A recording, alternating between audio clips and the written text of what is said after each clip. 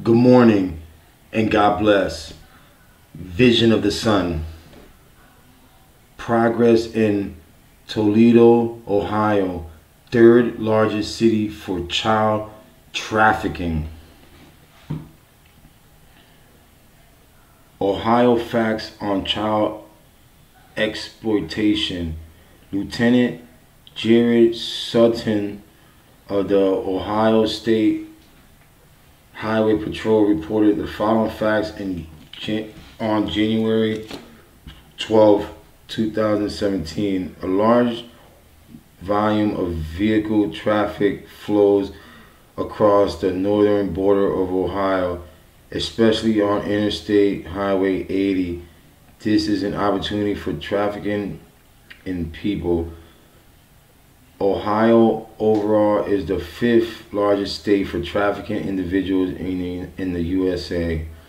The largest demographic of trafficked individuals in Ohio is 21 to 30 years old.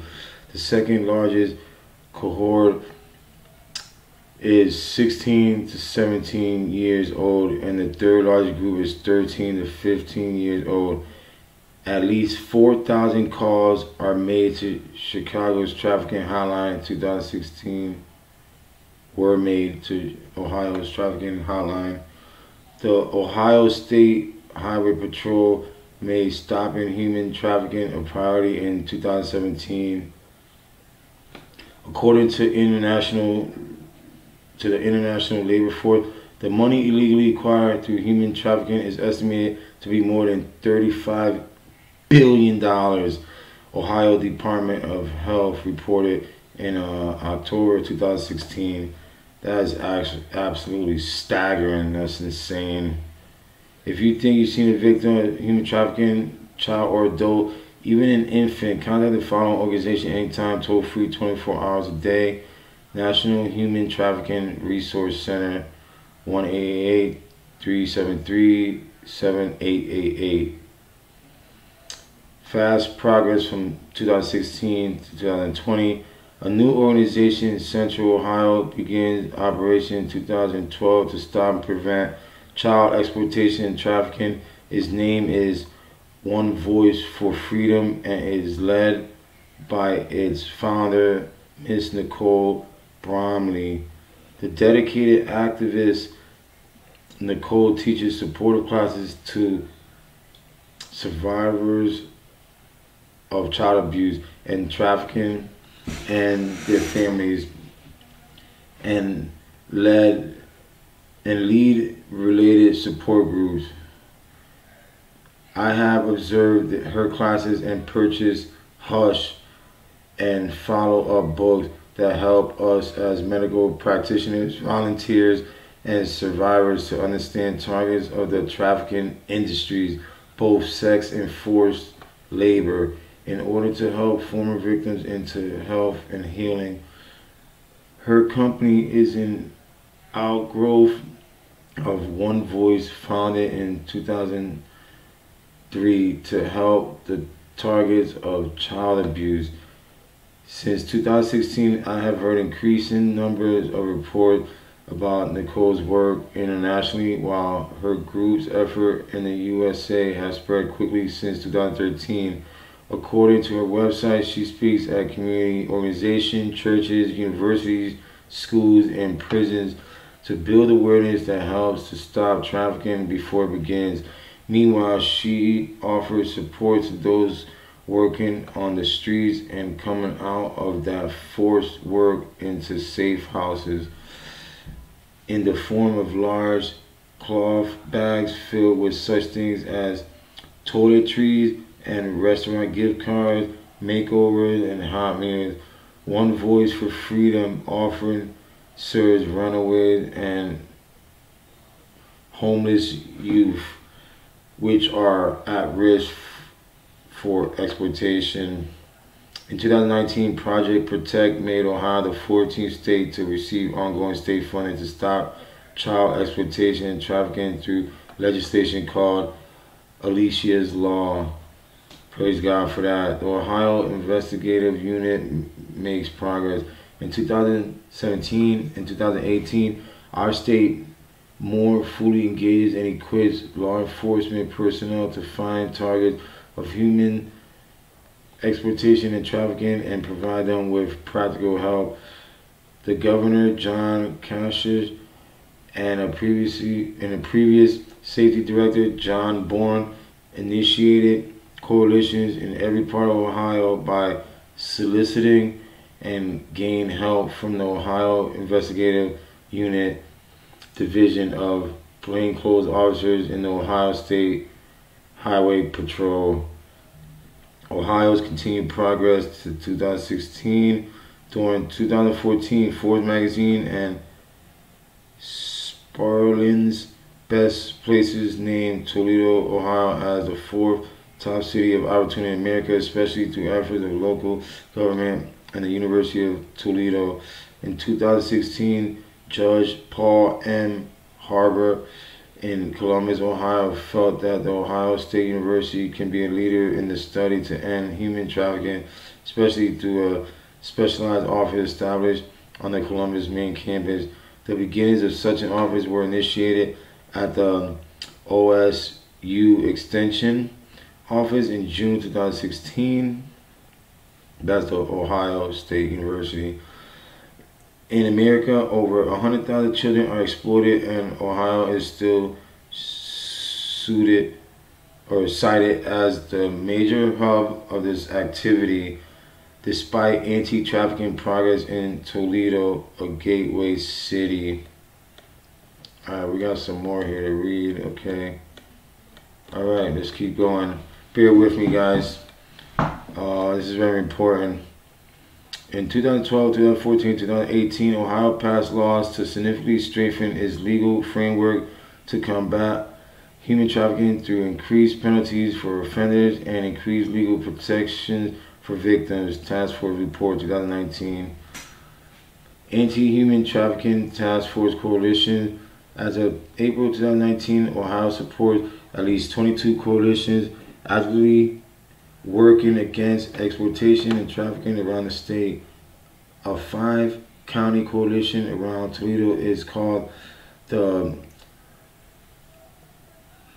Lucas County Human Trafficking Coalition. In the counties of Lucas, home of Toledo, Wood, Owatonna, Sandusky, home of Cedar Point, and Seneca. Like many of the coalition, it advertises help through brochures distributed in public places, Facebook, community outreach projects, radio broadcasts, walk-ins, and others. Summary report, January 2019.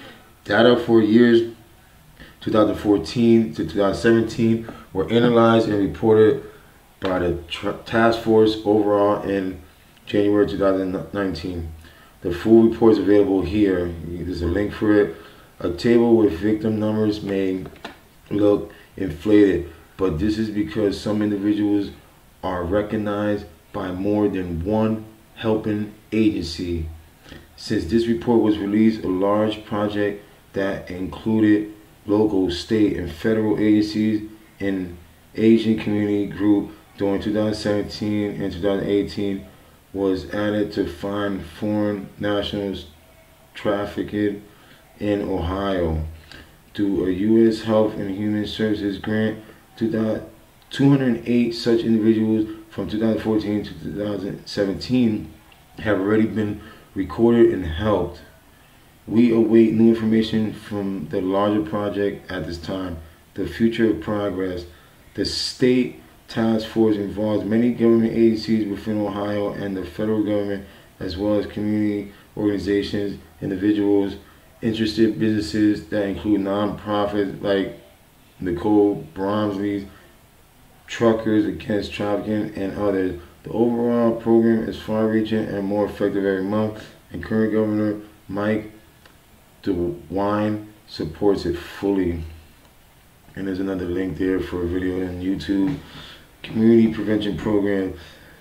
The Vineyard Movement. The Vineyard Church movement is involved in social justice concerns including the exploitation of children and adults trafficked into all kinds of unpaid labor, not only sex-related. The national headquarters for this church movement is Vineyard.org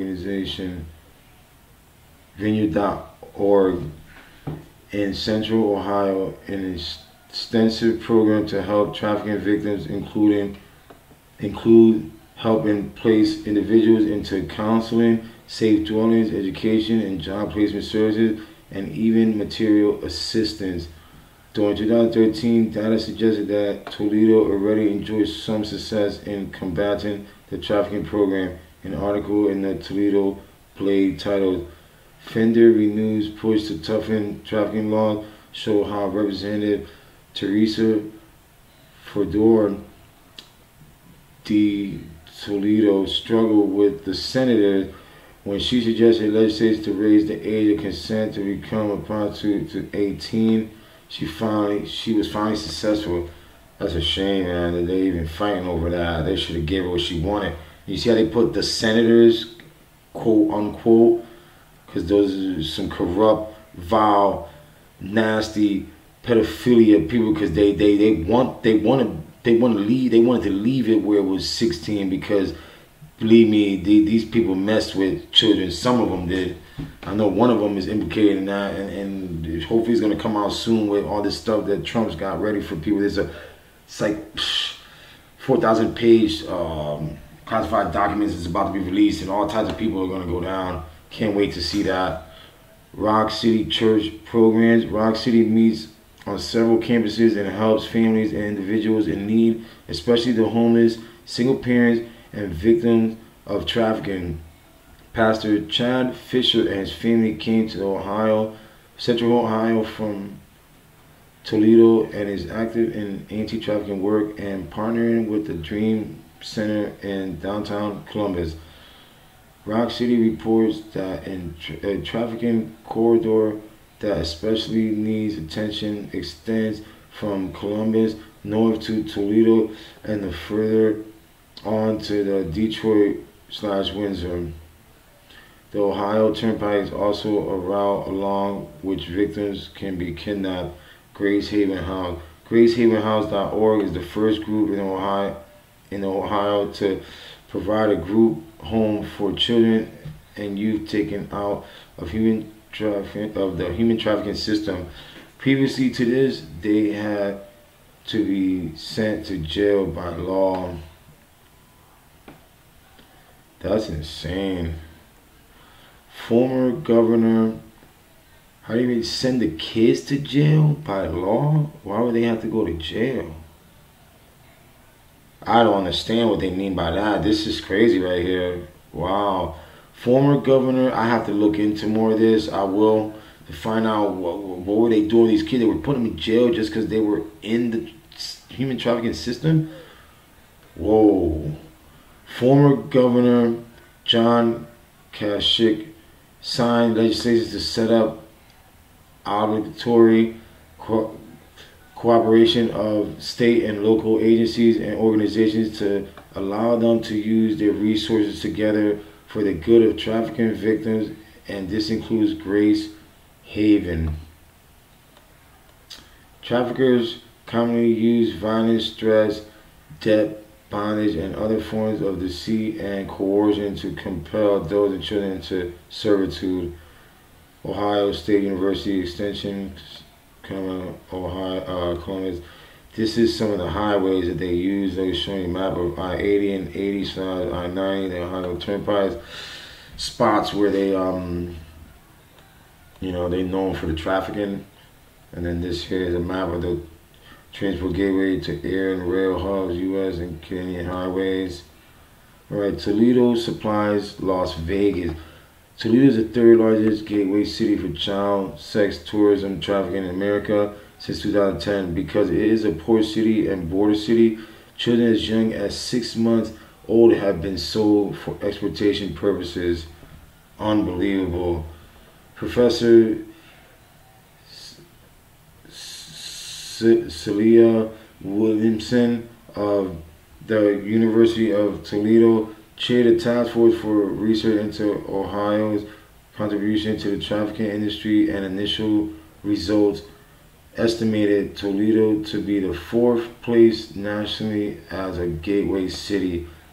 At least 1,800 people at any point in time in Ohio are held in trafficking bondage, but the governor's task force is decreasing this number. In 2019, Miami, Florida, Portland, Oregon, Las Vegas, Nevada, and Toledo have been the top 4 U.S. gateway cities, but the young female and male Las Vegas victims come mostly from Toledo, pushing it up to the 3rd place overall.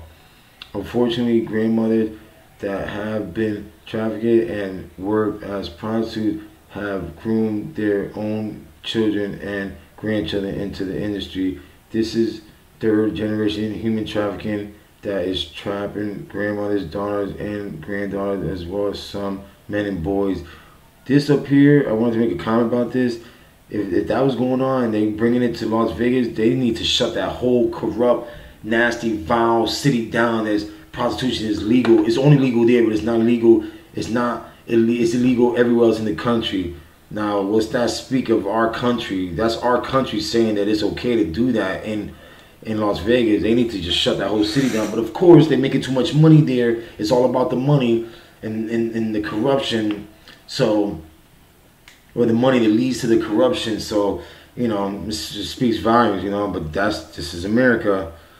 How anyone can help. Since May 1st, 2010, people around the nation have been communicating to the U.S. federal government that they want to strengthen efforts towards ending child sex trafficking and tourism. If they really cared, they would shut down Las Vegas and get the problem eradicated. But no, they don't care enough to shut the city down. Shut that whole city down. Don't let no business come in or out until they know there's no more children being victimized there, and then we can talk. They have contacted the government by phone, snail mail, and internet. Toledo is the 3rd largest gateway city for this human trafficking crime, and they are communicating with the state and local leaders in Ohio in an ongoing conversation that seeks to end human trafficking violations in our state, because Toledo is so close to Detroit and large